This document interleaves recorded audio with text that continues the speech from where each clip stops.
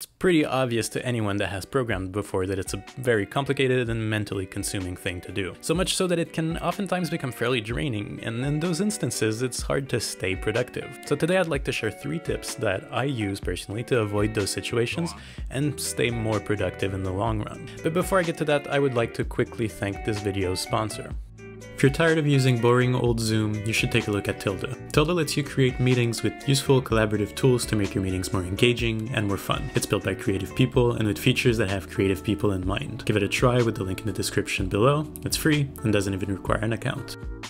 Okay, so I'm not talking about ways to become a complete robot or machine that is able to code for 16 hours a day non-stop every day. I'm more talking about how you can make the reasonable amount of hours you work each day feel less draining, and in doing so making it so that your time is more efficiently spent and you can achieve more. Number 1, something I actually can't work without doing anymore: change your physical work settings as much as possible throughout the day as you feel like you're getting fatigued or as you lose focus. If you're lucky enough to work from a laptop, that could mean getting up from your desk and going to do a bit of work from a conference room, or if you're at home, from the couch for a little bit. I live in a pretty small apartment, so I personally have a standing desk, which allows me to reach that same type of effect. When I start losing focus, I'll switch from either standing to sitting or vice versa. As simple as that may sound, this really seems to hit some sort of reset button in my brain, which allows me to regain focus and keep working on what I'm doing. Number 2, break down your tasks as much as possible. One of the big factors for me that results in mental fatigue is that feeling of being stuck on a really complicated task and feeling like no progress is being made. The thing is, in most cases that happens on tasks which I don't break down nearly enough.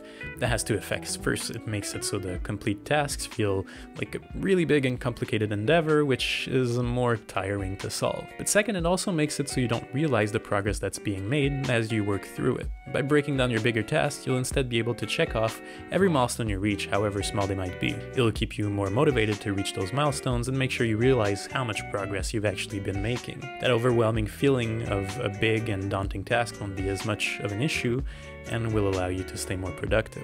Number 3, don't be scared to take breaks. Whether it's completely taking a break from coding or taking a break from a specific task once you feel like you've hit a wall. I'm obviously not saying to stop every time you have to figure out a problem, but if you've run into something you're having trouble with, you've given it a fair shot, done a bit of research or tried a couple things, and now you feel like you're going around in circles, the absolute best thing you can do is actually to take a break. I'm sure I'm not the only developer out there that has had exactly that feeling, but most complicated issues I end up banging my head against for hours suddenly become a lot more clear and simple after just a good night of sleep. There's something magical that seems to happen when you take that slightly longer break and let things settle down a little bit.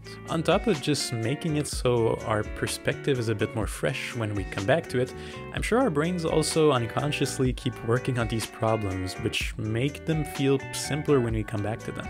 Accepting to take a break when you're starting to get fatigued will overall, in my opinion, just make you a lot more productive, as you won't be wasting your time trying to figure out something that just needs a slightly different perspective, which you can easily get by just putting a problem aside for a little bit and taking a break. Alright, I hope this was helpful. If you enjoyed this video, consider liking it and hitting the subscribe button. I'll see you all in the next video, and until then, take care.